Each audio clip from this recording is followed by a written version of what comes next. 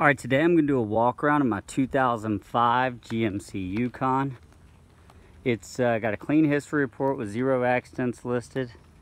Got almost brand new Goodyear all-terrain tires on it. Here, I'll show them up close. So it shows it's only a 2-owner car. Now, you know, it could have been in the same family or something like that, but on the history report it's showing 2 owners. Feels like a real SUV, you know. It's a 5.3 liter V8. It's big. Let's see here. Let me unlock the door. So it does have power windows and power door locks. Show the back seat here.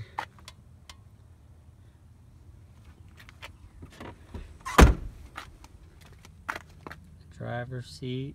Of course, I know it's hard to see in the sun, but I'll get some pictures in the shade as well. Oh man! You can hear the radio working with a CD player.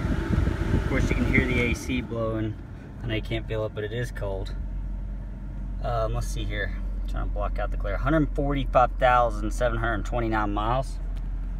So fairly low miles for the year. It does have the center console here that goes up, so you can sit 6 in this even without it having a 3rd row. Power windows works. Of course, clean title, no check engine lights, none of that stuff. You do have your radio controls here on the dash, and it has the original owner's manual in here as well. I'm gonna drive it. Let's see it shift through a couple gears, and then I'll get on the brakes just so you have a good idea how the vehicle drives.